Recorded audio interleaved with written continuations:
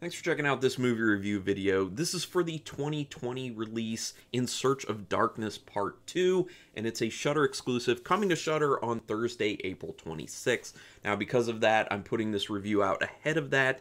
It will be a no-spoiler review, and yeah, I mean, it's a documentary. There's not really much to know. It's a very long documentary, and I will say off the bat, if you were a fan of the first In Search of Darkness, you're definitely going to like this second one because it's a lot of the same types of things, even though they cover a lot different films and some other topics. And yeah, but if you like the first one, it's set up the same. It's the same type of deal. So if you love that one or like that one, definitely watch this one. And if you haven't seen the first one, definitely see the first one and then see this one. I don't think it really matters if you see one before the other, but I mean, if you're watching this and you know, it's before the second one's come out on Shudder, spend some of your time watching the first one. And that one is also long. So this one's basically about 4.5 hours, which I think is a little bit longer than the first one, which, whatever, you know, I'm fine with that.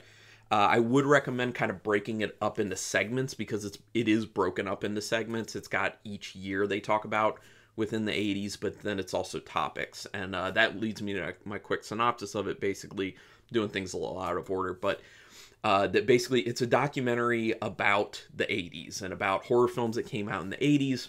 And it's about going year by year and talking about some of those key films or interesting films and just talking about them in depth while getting parts of interviews from people within the industry and people who are, you know, with podcasts or journalists having to do with horror. So they're kind of telling stories about these things, their relationship with those films, but also kind of some breakdown of, you know, themes in the films and stuff like that.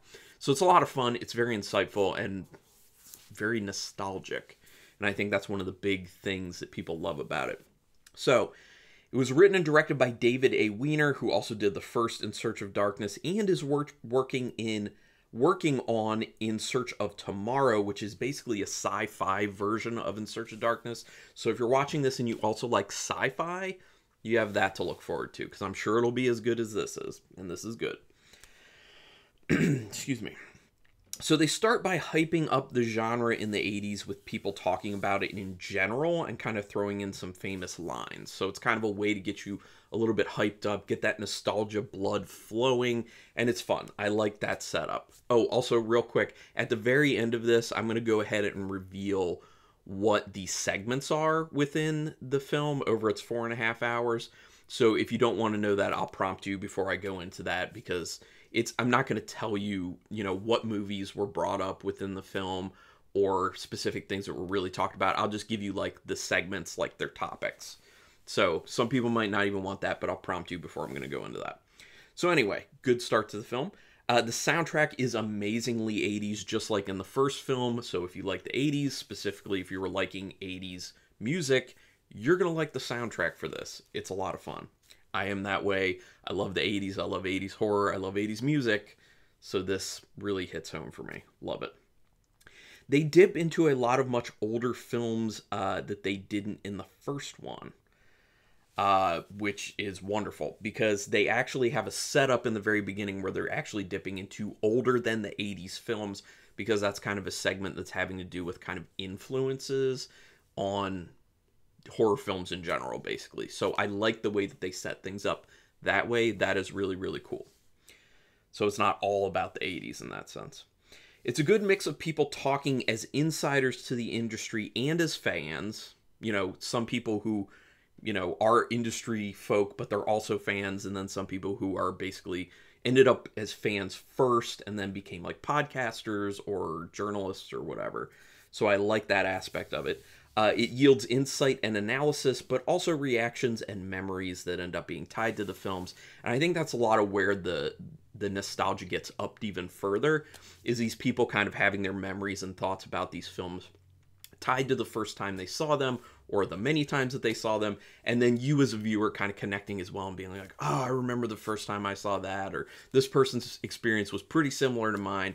Like, those things are just, yeah, it's awesome. And for that reason, I really do think that this film has a lot of rewatch value. Maybe not like immediately because it is so long, but, you know, maybe every year you sit down and watch it, and the first one.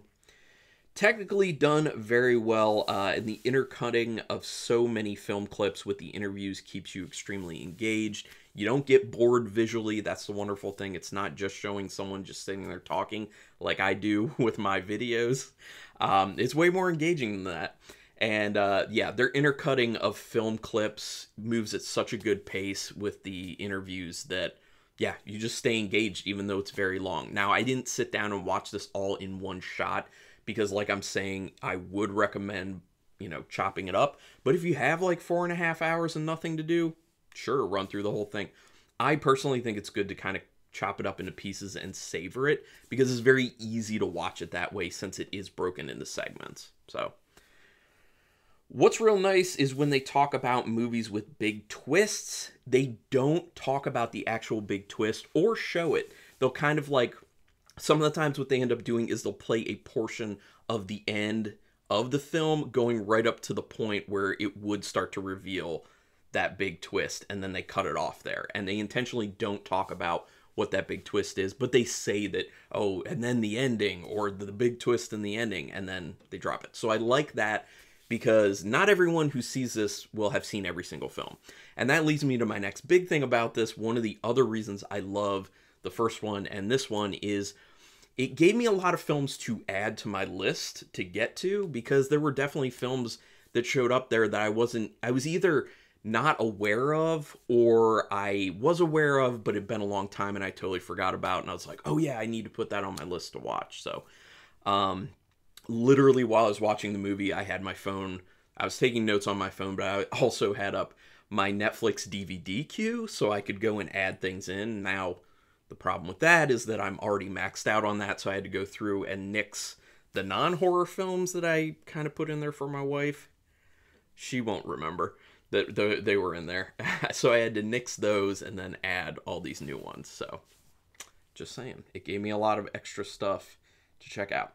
So, that's basically all I have to say about it. I will give you my overall star rating on this and everything.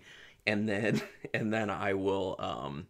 then I'll give you the segments, just a quick rundown of those. So, out of 5 stars with half stars in play, I'm going to give this 4.5 stars. It's a very good documentary. It is wonderful. I do think it's a bit too long, but honestly, like I said, it's kind of broken up into segments so that you can just, you know, do that. So, it's just too long to, like, do it in one sitting when some people may really want to do that. But I know some people have really...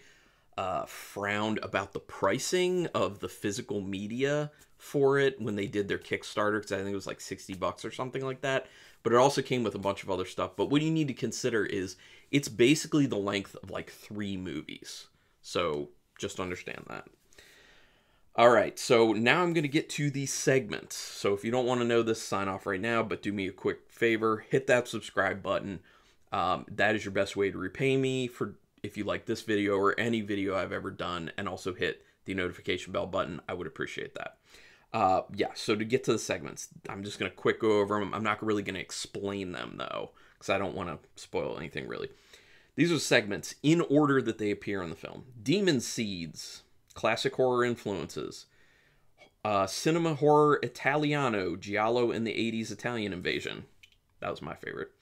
Method to the Madness, the craft of horror acting. Nancy Allen on Nancy Allen. Children in Horror, the good, the bad, and the vulnerable. Tom Savini on Tom Savini. Fiendishly Funny, comedy in 80s horror. Linnea Quigley on Linnea Quigley. Live Through This, Anti-Heroes and the Horror Avatar. 8-Bit Adventures, classic horror video games. Robert Englund on Robert Englund. Left Hanging, Unmade Horror Passion Projects. That was particularly interesting. I wish it was a bit longer, though. I wish there was more to that one. Famous Last Words, which is, you know, a wrap-up, basically. You can probably figure that one out. And then, obviously, they have a segment for each year of the 80s going from 1980 to 1989. So, that is it. Hopefully everyone checks this out. I really, really highly recommend it, especially if you're into horror documentaries, especially if you're into 80s horror, especially if you're into feeling nostalgic about 80s horror. Maybe these are films that you saw as a kid and you just want to get those feels back, Or maybe, like I was looking for, you want new ideas for older horror films that you haven't seen yet and you need to put on your watch list, which my watch list is like insanely long. I have a lot to work through, but I really appreciate you checking this out. Like I said, please hit the subscribe if you're not already and hit the notification bell. I really do appreciate that. But thanks for checking this out. Until next time, keep it brutal.